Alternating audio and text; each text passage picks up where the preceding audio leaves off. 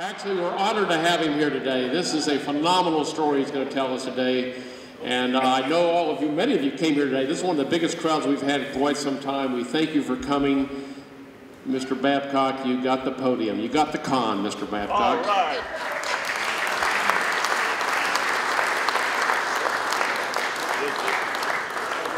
That one don't work. So I'm going to have to set them back here.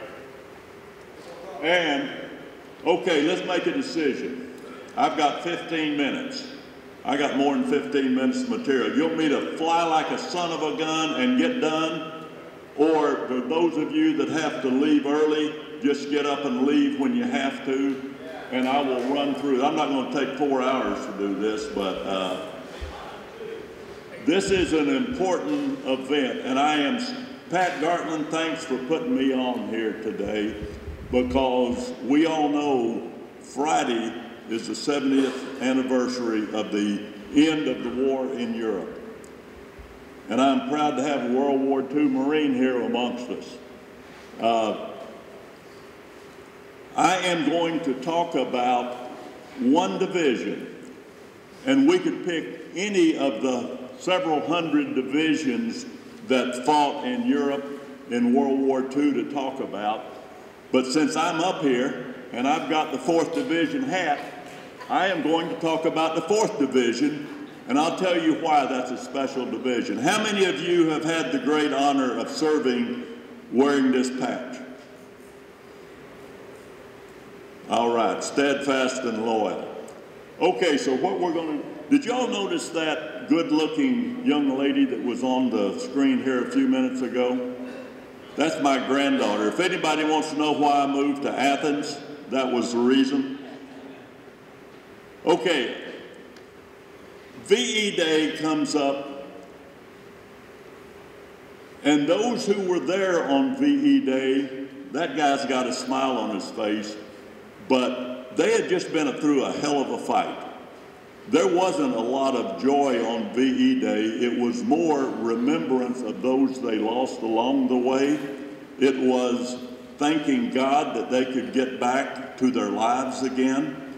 But what I'm going to do is just take one division and walk quickly through sort of how the war worked for the 4th Infantry Division.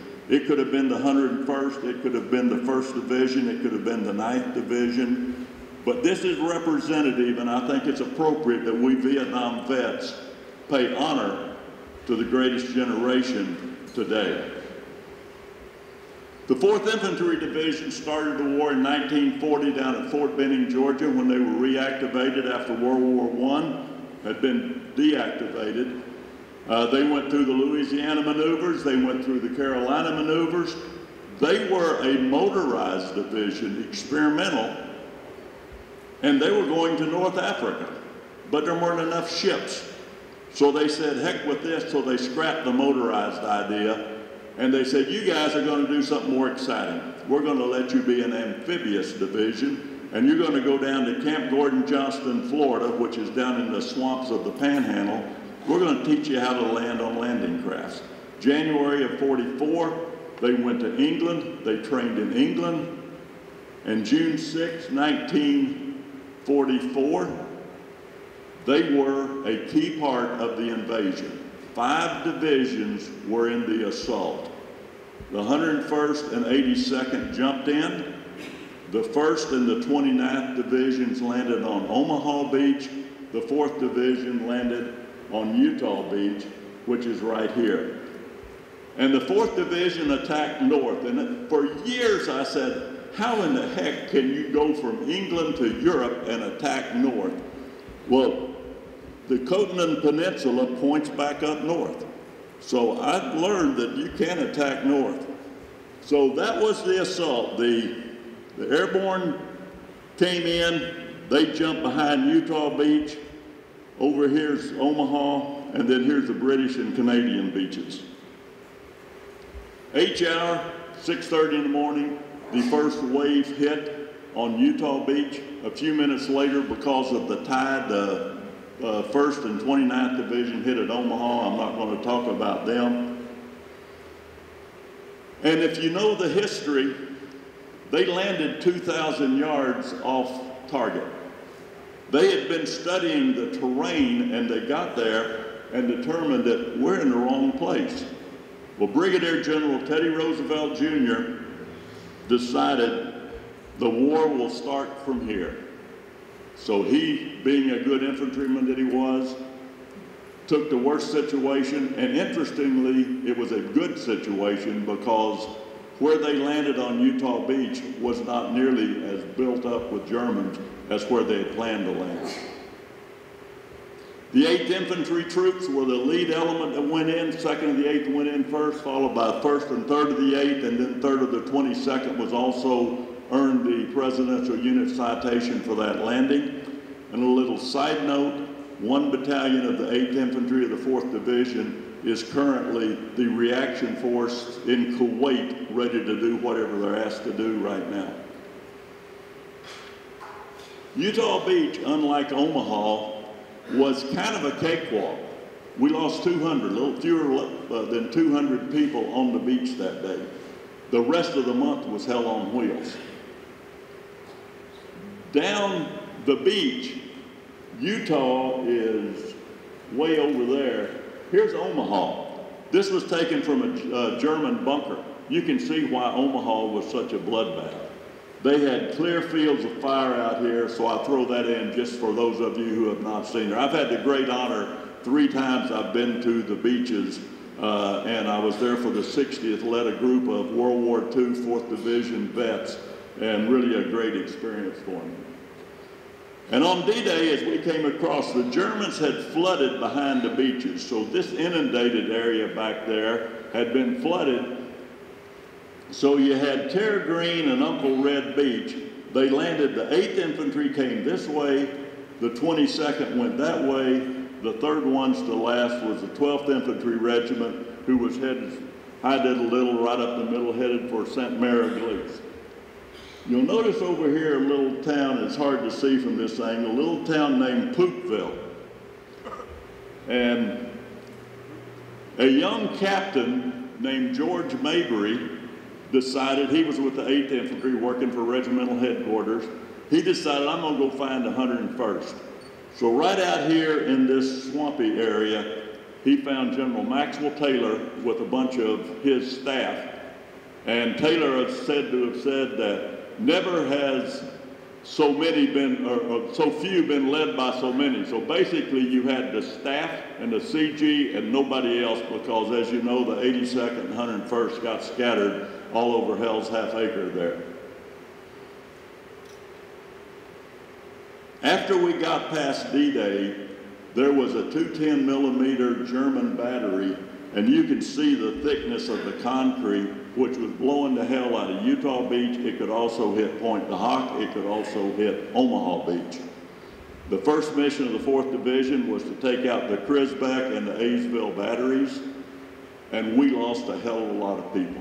We lost too many people, but we got the mission done finally. And today that stands as a monument of the first big mission of the 4th Division as they were working up the peninsula. By the 8th day, the Quinville Ridge, you can see right here where we are. The 4th Division has got that area, the 1st Division's here, and the British over here. And if you're a history of World War, if you're a historian with World War II, you know the British weren't very aggressive. Montgomery was never one that people thought highly of as far as aggression. So anyway, we had opened the beachhead, and by D+13, we had sealed across the peninsula. So the Germans up here at Cherbourg, which was our objective, the first deep water port we were going to take for the war, they couldn't get away, and we had the 82nd, 101st, and a couple of regiments of, I don't know who that is over here. But by now we had the 9th, we had the 4th, we had the, I can't read them all right now, you can probably see them better than I do. We had about 5 divisions in there moving north to take Cherbourg. It came at a high price. We lost 5,000 casualties in the 4th Division during the month of June, between June 6th and June 25th. Bloody, bloody battle. You don't know about that. All you hear about is bloody Omaha, where we lost so many on day one. So it moved on, and it was a hell of a fight going to take Cherbourg. When I was over there in September of 2010,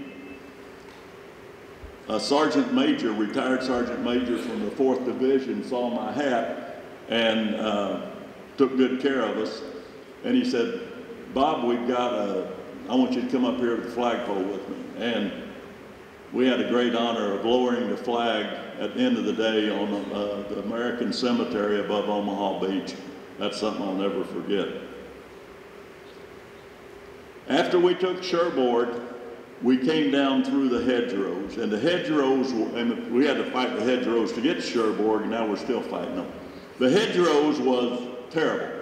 If you've ever been over there, they are fields, and these got all kinds of crap growing around them. I mean, it's tangle of trees, of rocks, of everything. American ingenuity said, okay, because the tanks, when they'd come to a hedgerow, would come up, would put their soft underbelly, and the Germans would knock them out with their Panzerfaust. Well, they put these tusks welded onto the front of those tanks so they would go into the hedgerow and bust on through. So that was once again, American GIs. When we were in Vietnam, we had American ingenuity. Today's soldiers use American ingenuity. We are a unique people who think of whatever we need to do to get the job done.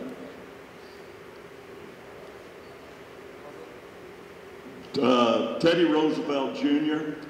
was given command of the 90th Infantry Division. That guy was not doing a very good job. They relieved him. Before Teddy could take command, he died of a heart attack. This was the last picture taken of him. This is, you've got Bradley, you've got Patton, you've got General Hodges, you've got General Cameron, all right here. And then we had one man from every company, battery, and troop of the 4th Division paying homage to him. July 7th was when Teddy Roosevelt died. He was buried in a temporary cemetery. Now he is buried at the American Cemetery in above Omaha Beach. His brother is buried next to him. By late July, we had a pretty good front. Once again, the British aren't doing quite as good as we are, but we're still fighting in the hedgerows, and it's a very slow, painful battle. So Operation Cobra came up, which was going to be the biggest bombing in history. Thousands of bombers were going to blow the hell out of the Germans, and then we were going to have the breakout. Well, there was a minor little problem.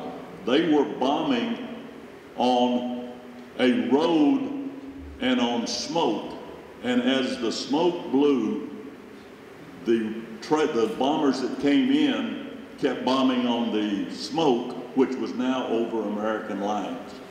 800 American soldiers were killed by that friendly fire bombing. The highest ranking American general to be killed in World War II, General Leslie McNair, Fort McNair in DC is named after him, was observing the bombing and was killed in that bombing, and he's buried at the American Cemetery above Omaha Beach. But breakout was successful. I mean, talking to people who were in that, they say the Germans were rattled like hell.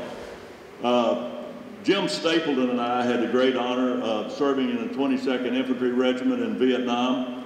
Well, the 22nd Infantry rode the tanks of the 66th Armor, part of the 2nd Armored Division, and basically were the ones that were the spearhead for the attack.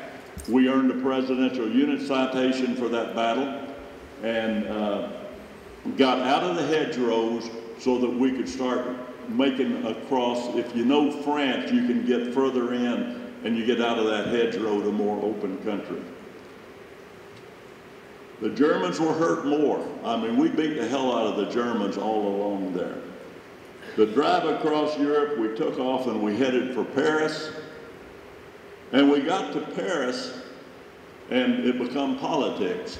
So they said the French have to liberate Paris. Well, the French 2nd Armored Division was screwing around back there in the back, and the 4th Division was there ready to go in. So Omar Bradley said, "The hell with prestige, tell the 4th to slam on in and take the city." Well, once the 2nd Armored heard about, French 2nd Armored heard about that, they sort of got the lead out of their ass and came in. They got credit for liberating Paris, but the first troops in there was Mike Hamer's unit, the 12th Infantry Regiment of the 4th, and it still pisses me off that we don't get credit that's due for us. But we know, don't we, Mike? Paris was liberated. Talking to guys who were there for that liberation, it was exhilarating. Most of us moved on. The 8th Infantry moved around. The 12th did stay there for a day or so. The 22nd moved straight through Paris on trucks. Chaplain George Knapp, who died a few years ago at age 95, I published a book for, and he's got some great pictures that he took. He was one of the first guys to go to the top of the Eiffel Tower upon liberation. I've got a bunch more pictures from him. Just celebration. And I guess I can tell this amongst a bunch of Vietnam vets. I had a World War II guy said, if you looked out across those fields inside Paris around the Arc de Triomphe and the Eiffel Tower, he said all you saw were pup tents, and there were a lot of females in those pup tents. And he said, if you didn't get laid that night, you had to have been queer. And I had a lady take real exception when I gave this talk down at the Villages in Florida. She came up afterwards and said, "How dare you to say that?" Nobody's offended here, I hope. I wish I'd been there for that celebration. Ernest Hemingway landed not on D-Day, but soon after D-Day, and he and the 1st Division didn't get along very well, so he headed on down the beach and found the 4th Division and took a liking to the 4th Division and followed the 4th and participated throughout the war. There's Ernest, and he took some French resistance fighters into Paris before the invasion into Paris, before we liberated Paris. He went in, checked out his favorite bar, came back and told General Leclerc, the 2nd Armored Division, French 2nd Armored Division guy, that, hey, here's the situation, and Leclerc didn't appreciate it, and he brought charges against Hemingway. So you'll find, if you dig into the archives, you'll find that Hemingway was in deep water for, he wore a weapon, and he went in, and the French wanted him to, the story I heard was Patton told him, just lie about it, tell him you weren't there. So anyway, the 4th Division moved on through Paris, and they fought across Belgium, and that was the 25th of August. Now here, on the 11th day of September, we always think of September 11 as when the terrorists hit the World Trade Towers. In 1944, September 11th is when the first American patrol went into Germany at the Siegfried Line, and it happened to be a patrol of the 4th Infantry Division, 22nd Infantry Regiment. Right, Jim? Where's Stapleton? Is he gone? He's asleep. He had to leave. Siegfried Line, I told you about that. Lieutenant Colonel John Dowdy.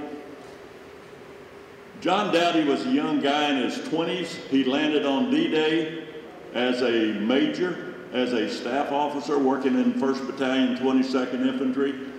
He was wounded in June after having already earned the Silver Star and the Distinguished Service Cross. He came back just as they got to the Siegfried Line, and was walking around, checking the positions of his battalion, and the third time around, the Germans got him, and he was killed.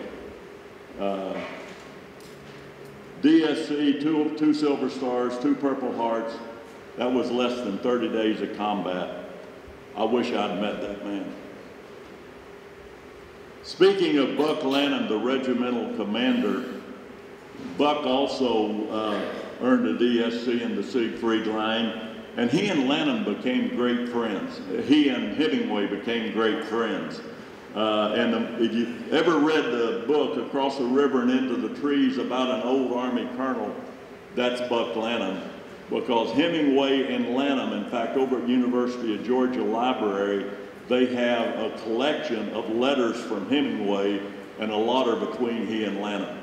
So it's, once again, another tie to the 4th Division. And another one here, Pierre Salinger. How many of you ever had to read Catcher in the Rye? Pierre Salinger was he worked, J.D. Salinger, yeah. Excuse me, Pierre Salinger was later, wasn't it? J.D. Salinger was on division headquarters. He was in the G2 section. Then after the hurricane, they screwed around in October. You remember we ran out of gasoline, so we ran into sort of a lull in October, and then we went into the bloody Hurtgen Forest.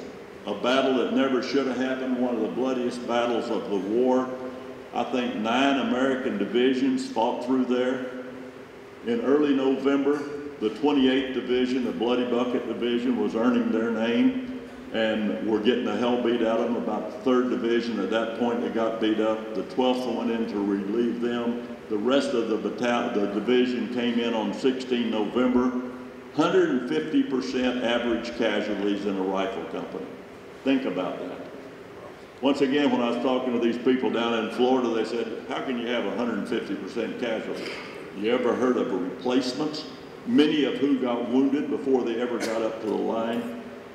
The division would just beat to hell, but we made it. We made it through the forest. We were the 1st division to make it through the forest. We were relieved by the 83rd Division.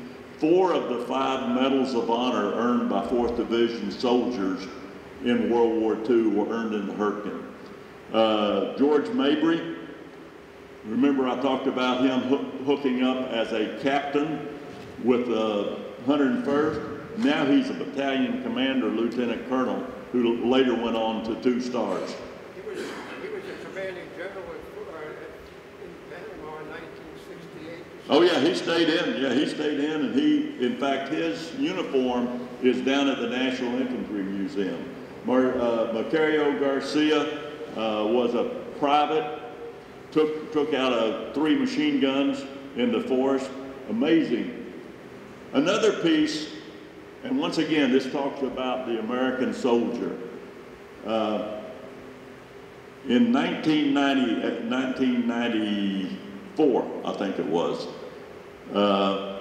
John Ruggles, retired 2-star, who was the regimental XO and then regimental commander of the 22nd Infantry Regiment, had this plaque made honoring a German officer who crawled out into a minefield to help a 4th Division soldier crying for help who was laying out there wounded.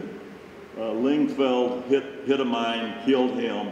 But once again, you go over to the Hurtgen Forest today, you will see that monument, that plaque.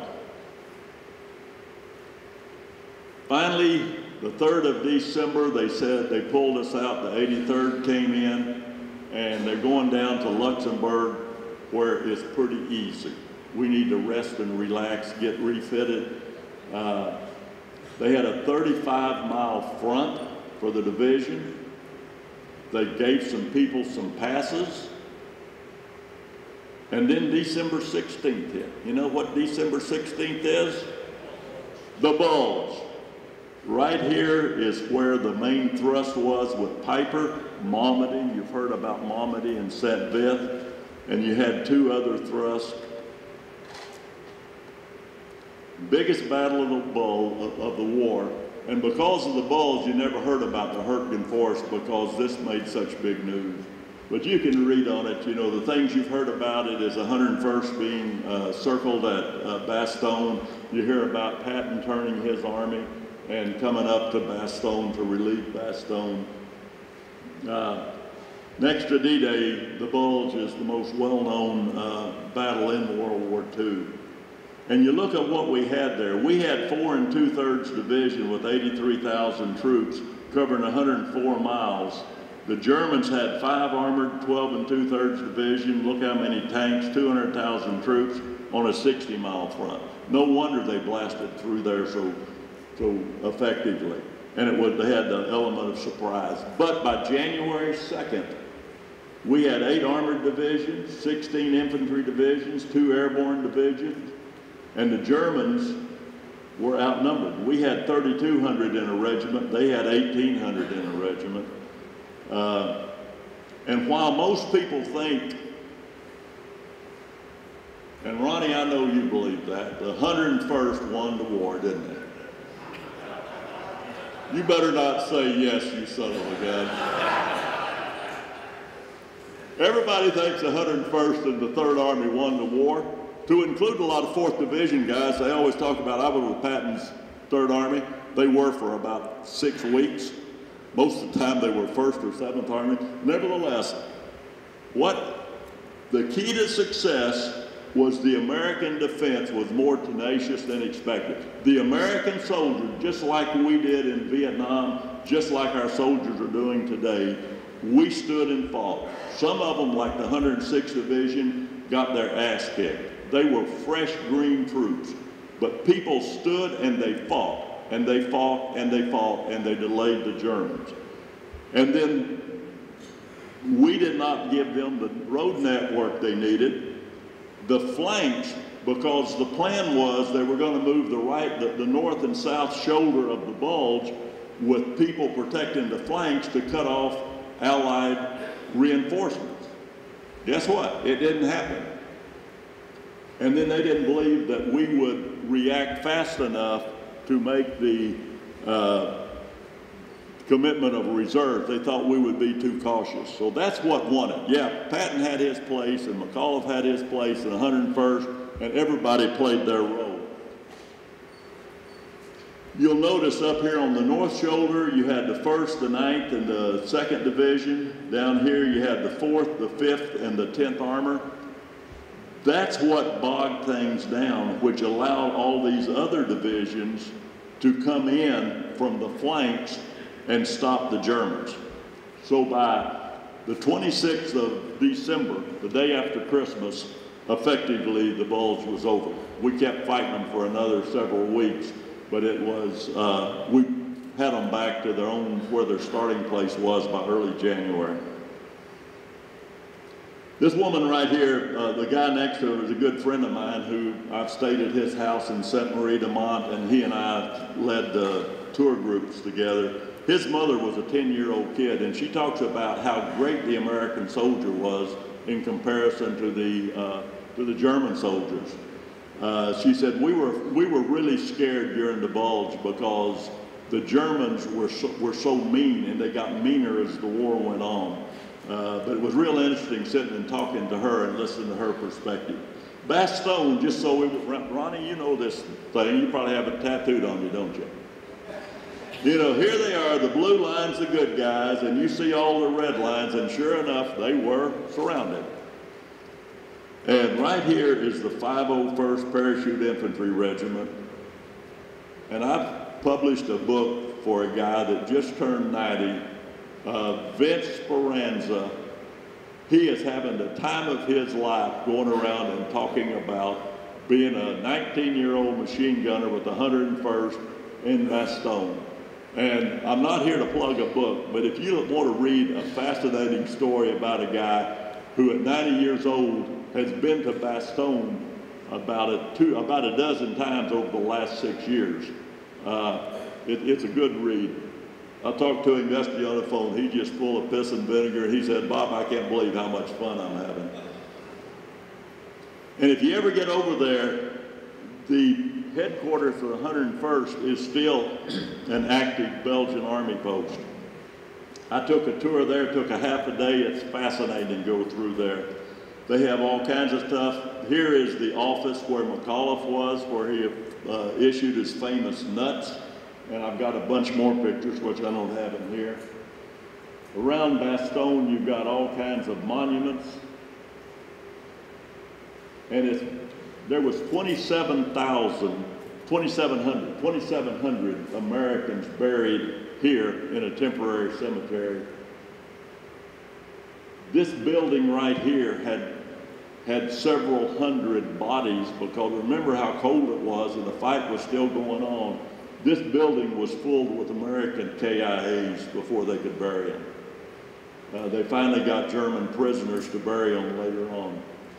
The German cemetery just across the street from the American temporary cemetery, and it's very sobering to walk from this now open field that was the American cemetery to the permanent field. And if you've never been in a German cemetery, I mean, the Germans do as good a job as we do taking care and paying honor to their killed soldiers.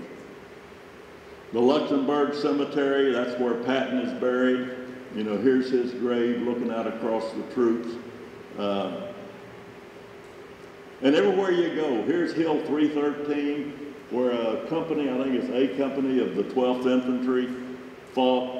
Over here in one of the towns, they all appreciate the Americans and what they did. If you want to read more, it's a great book, Battle of the Bulge book. You can get it online. It's free. Center of Military History. You can read it. It's got maps and pictures. Patton, after the 4th Division had been going there, he talked about depleted entire division, you halted the left shoulder of the German thrust. Think back, it was stopping the shoulders is what let our reinforcements come in and save the day. We started a counterattack in 45 in January. Our last major battle, we went back through the same Siegfried Line places. In fact, I talked to guys that said I stayed in the same foxhole that I dug in September when they were there in late January, early February. Prüm was the first major German town they took. The Germans made a stand there and blew the hell out of that town. But we went on, then we started rapidly moving through Germany. In late March, we got a 2-week stand down for the first time since June 6th. The 4th Division pulled back to refit and get a little rest. And then it got to VE Day. And VE Day, the 70th anniversary, is Friday. Let us all remember that. And you all remember Helen Denton, who has spoken to us.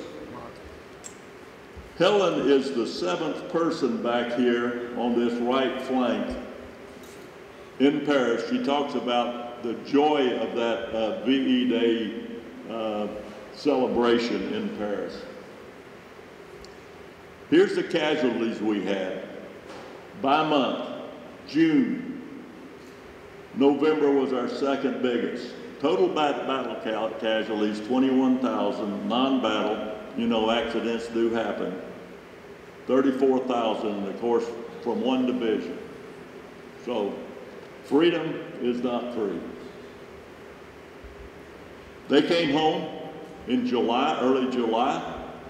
Guess what? We're going to Japan. We're going to invade Japan. Thank God for the atomic bomb. They expected 1 million casualties. So you can bet that when these guys were on leave and the bombs dropped, they were ecstatic. They came back to Camp Butner, North Carolina, and most of them got out of the Army. Since then, in 1946, the 4th Division was deactivated. They brought them back in 47. They were the 1st Division to go back to Germany in 1950. We fought in the Central Highlands from 66 to 70 in Vietnam. They were the Experimental Division. They captured Saddam along with Special Operations Forces. They've had 4 tours in Iraq, 1 in Afghanistan, plus brigades going over, and we got a brigade, as I said, in Kuwait right now. And the Chief Staff of the Army, you'll notice, wears that good-looking patch that I wore, Ray Odierno, who is just as proud of this division as I am. That's it. I'm sorry I talked so fast and we're so late on this thing, but you have any questions? Yes, sir, Rick. One thing, Bob is the historian for the 4th ID. He has really represented us well as a Vietnam veteran. When I was in D.C. and met General Odierno, he talked about the AVVBA and Bob, and then when I was at Dick Cody's retirement, the same thing with Thurman, General Thurman, who said, hey, Rick, tell Bob I need one of his books. And it really is great that he's represented us. And another thing, if you remember the ceremony we did at the History Center to dedicate our Veterans Park, we were trying to come up with an idea how to disperse our sacred soil. And Bob had told me about they used a helmet that Colonel Ruggles had given him. He wore short Utah Beach. And they used it to dedicate a 4th ID memorial. And they put sand in it for every place the 4th ID served. So I said, let's do that here. So we used that very helmet that was worn short Utah Beach and the hat my dad wore short Omaha Beach as the vessels to collect all the sacred soil at the History Center and disperse it from there. That was a great idea. But the other thing is, Jim Stapleton said to make sure I tell you this. In Vietnam, Bob tried to uphold the tradition of the 4th Infantry Division. He carried his pub tent into every village they fought in, hoping that he'd be able to celebrate like those 4th IDs before him.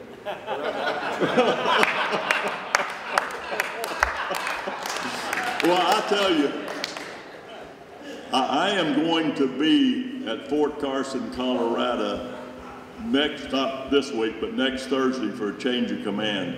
I love it because the 4th Division calls me when they want to know something about history. I was invited out in January and I spent a week teaching corporals through captains the history of our great division, and I had them for 2.5 hours, so I could go here forever. Yes, sir. I just got a little side note on the cemeteries that I found out a couple of years ago. The Germans are the only country that do not maintain their cemeteries. They're maintained by the German Veterans Organization. Oh, are they? Yep. Okay, well, they do a hell of a job. I mean, Yeah, those they are do. well kept, just like ours are. All the other cemeteries are maintained by their own government. Yes, sir. I was in the 4th, not in the 4th, but in Fort Lewis, when they shipped out in 66 to go to Vietnam. When did they get to Fort Lewis? They came to Fort Lewis in 1956 when they came back from Germany after Cold War duty from 50 to 56. Then we were at Fort Lewis from 56 until 66. I was on the first boat that left. It was not the first boat, the engineers were on that. I was on the first infantry boat that left, as was Stapleton. Yes, sir. What does it mean by experimental? Experimental division is the Army needs to try something out. So with the motorized division in World War II, we were the experimental motorized division. In Force 21, they were trying all of this electronic gear and new tactics. And in 1995, they were assigned between 95 and 2002 as Force 21. And thus, when the war in Iraq started, they were the ones that were picked to come through Turkey to make the attack from the north. And of course, because of politics, they didn't get to do it. But they came in with all this FB-CB2 equipment, you know, crap that we wouldn't understand. This stuff is way above my pay grade to understand. Of course, I have seen it, and you know, they can sit here, you know, you always wondered who was on your right and left. They know that stuff. They're all on all this equipment. I mean, it's phenomenal. And then after the first year in Iraq, they reorganized first the 4th Division, where they took a battalion, for instance, a combined armed battalion, had 2 infantry companies, 2 armor companies, and an engineer company. The 4th Division was the first one they experimented with on that, and then they quickly did it with everybody. So that's what it is. And yes, sir, Ronnie. Will you elaborate a little bit for the rest of the people what you did on the shield mission store, the appointment of the 4th ID, and what that little initial email moved to, how many people you sent that to? Running newsletter.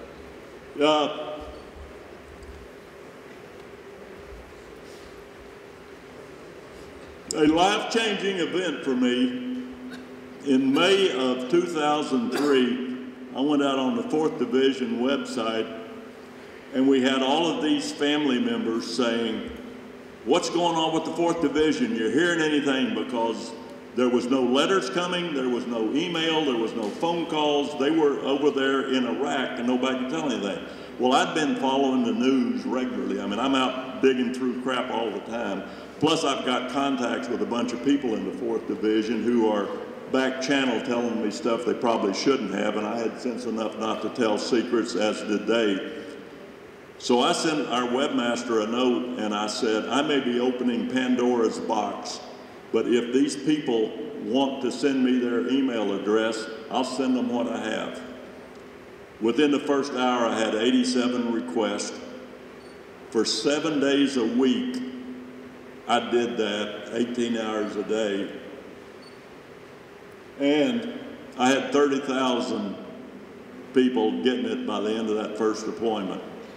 And a lot of people, a lot of the guys in here got it. And as a consequence, Ray Odierno and I and his wife Linda are lifelong friends, as are many of the, I could do things like when the mamas and some of the wives, mostly the mamas, were getting, little Johnny's not getting enough water. What do you mean little Johnny's not getting enough water? Well, he says I only get 1 bottle of water a day. I said, bullshit. There is water in Iraq.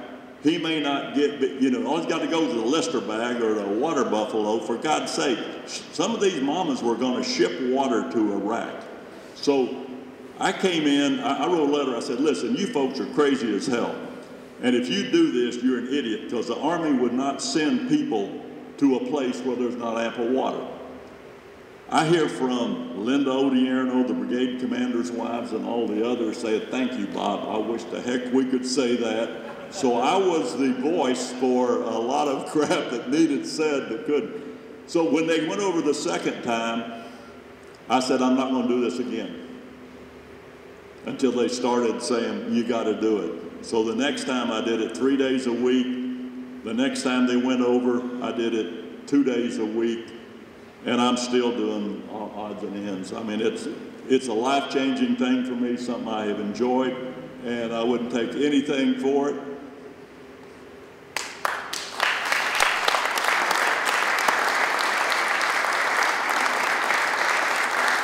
Any other questions? One more question. One more question. One more question? No? No? No? Yes? Oh, no? come on. Somebody got up. For God's sake, ask to go. Save it. You did not mention Thomas Howie, Citadel graduate. I did not mention who? Thomas Howie, the major of St. Louis.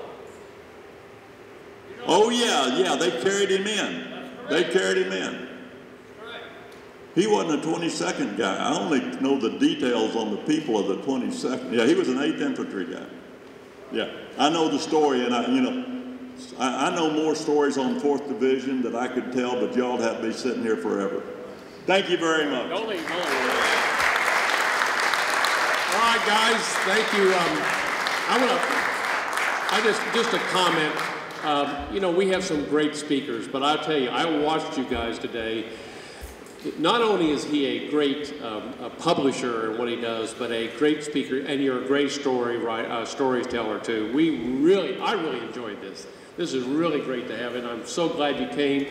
And we do get to honor you with one of our special plaques here today. All right, and I'm too tight to buy one. No, it's okay. You got it. He did a great job. Let's give him a big round of applause. Thank you. Oh, great job. Great job.